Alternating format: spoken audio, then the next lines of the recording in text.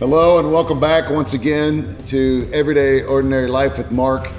We are during a time of special emphasis on the book, The Ordinary Way, and some of you are doing this in your life groups and some doing this on your own.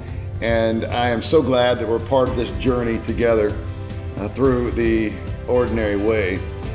This is a book that has been monumental in our understanding of how to live out that wonderful verse, well known to many of us, Romans chapter 12, verse 1, where God calls us to actually give every bit of ourselves to God in everything that we do. So we're going to explore that a little bit more today, and I look forward to doing so.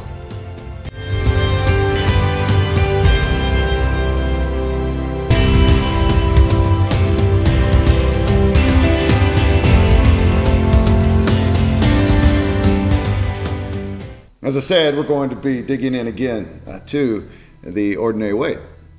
This time we're going to be talking about the week 4, and the unique thing about this week is that, as you know, we're talking a lot about the ordinary things. But as we know, there are things in this world that aren't ordinary. There are things that are on either side of ordinary, we could say. There are your less than ordinary moments, and there are your extraordinary moments. And when I use those words, what I mean by them is this: that there is ordinary, which is the most of the time parts of our lives. Those parts that are a mixture of really wonderful days and so-so days, but it's within this realm of day-to-day life. We have some victories along the way, we have some defeats along the way, but it's just pretty much normal for us, our own individual normal, our own ordinary.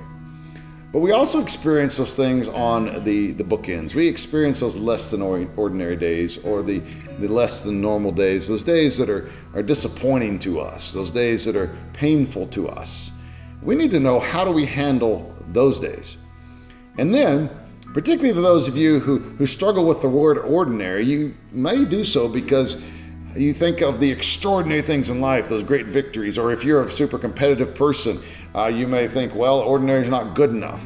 Well, pay attention, particularly during these sections where we talk about extraordinary. What do we do with extraordinary moments in life? The Super Bowl wins, or the valedictorian achievements, or the first place prize. We're not called to not strive for those. We are not called to look down upon those. We are to embrace those and be excited in those moments, but we need to understand, how does extraordinary and how does less than ordinary fit into our everyday ordinary? And so those are going to be some focuses for us during this week's journey.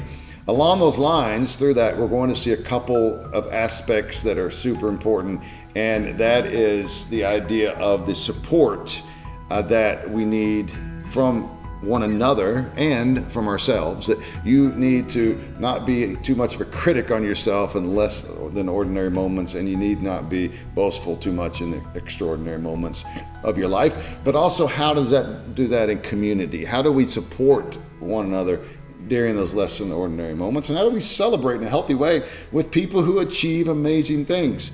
Because hear me again, when we're talking about ordinary, we're not talking about ho-hum. We're not talking about let's just settle for okay.